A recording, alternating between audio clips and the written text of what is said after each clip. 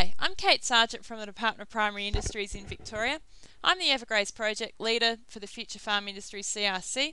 Today I'm going to show you how to use the EverGraze feed budget and rotation planner to allocate mobs to different rotations in a grazing system. So the first thing you have to do is to map your farm. So here I've got my parents' farm and I've mapped that out with the different pasture types and land classes across the farm. So the first thing is I've got Phalaris here in the pink, and then I've got my native country in the green and brown for the north and south facing country respectively. Red is my unimproved pastures, but yeah, most of my pastures are either sown down to Phalaris or their native country. Okay, so I've got that sorted. Now the next step is to determine your mobs. So I've got my mobs listed here, and I've got two ewe mobs and a maiden ewe mob, and then I've got my cows and my wethers.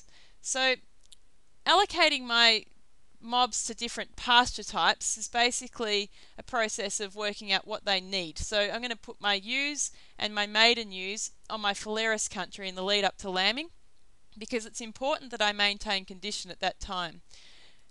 My cows, they can be allocated to native and Phalaris, and my wethers, they can just be allocated to the native country. So this is just for my winter rotations. So it's important to realise that when I'm allocating these mobs to pastures during this time, during June and July, when I'm lambing in August, I want to make sure I've actually got some pastures left over to lamb onto.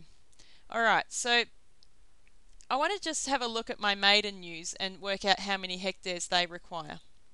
So going back into the rotation planner, we've got data entry, and I want to know how many hectares do I need. Okay, so first of all, the current food on offer. So at the start of winter, how much pasture am I going to have?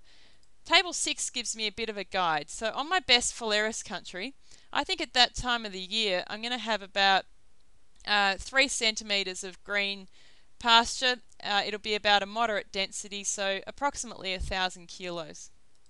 You can also use the Lifetime Wool website to determine how much pasture you've got using the Foo Gallery. So in the Foo Gallery you can see here that 1,100 kilos is approximately what my 1,000 kilos will look like that I've put into the rotation planner. Okay, so 1,000 kilos. The desired food on offer when I take the stock out of the paddock. Alright, well, I'm going to try and maintain the pasture for in this particular case, but just let's have a look at how much the animals actually need. So when they're pregnant at 75% digestibility, so good pasture quality, during the last month they require 700 kilos per hectare as a minimum. But when they're lactating, they're going to require either 1,000 or 1,500. So provided I've got somewhere else on the farm that I'm saving up for them to lamb onto, then I probably can get away with grazing it down to about 1,000 kilos, knowing that at some point I'm probably going to have to put the ewes on this good country as well. So let's just have a look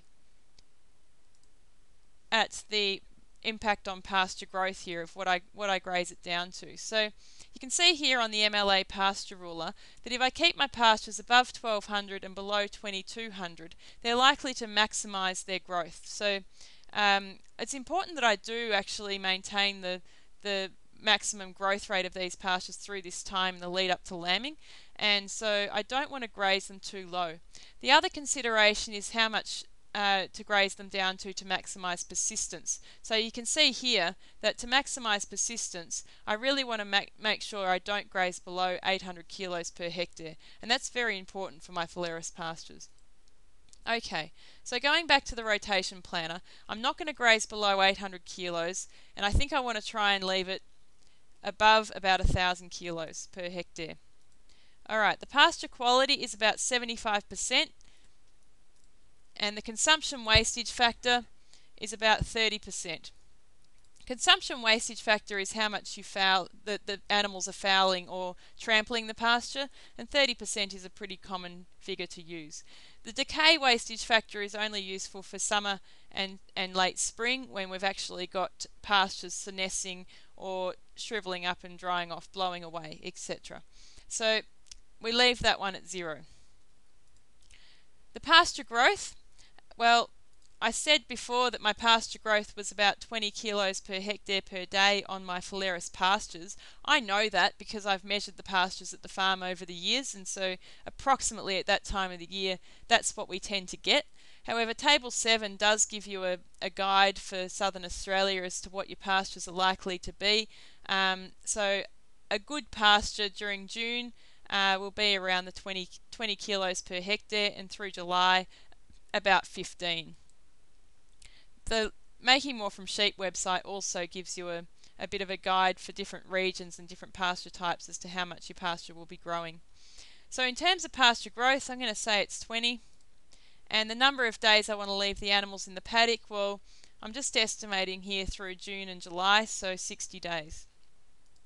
Okay, so then I have to say what my animal consumption is. So I've got ewes, and they're about 50 kilos, and they're dry, and the number of animals grazing the paddock I said was 800. Okay, so therefore the number of hectares that I'm going to require for these animals is 65 hectares. So if I just go back to my farm map and have a look at my phalaris pastures, I'm having a look at my phalaris pastures here, and you can see that the phalaris is in the pink, and this is the area that I would like to graze my animals around. So I'm just going to get the ruler out and determine, actually I might just zoom in a little bit here so you can see that a little bit better. Okay, so get the ruler out, and I'm going to measure this area here, just roughly.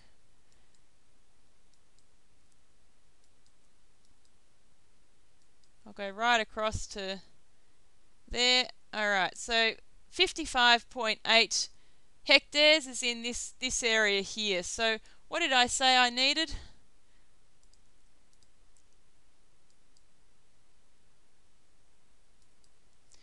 Okay, so I said I needed to have 65 hectares, so I'd probably need to find one more paddock for those animals. So that's how you use the feed budget rotation planner combined with farm mapping to determine how many hectares you need for each mob in a rotational grazing system. For further information, go to the EverGraze website at www.evergraze.com.au. Thank you.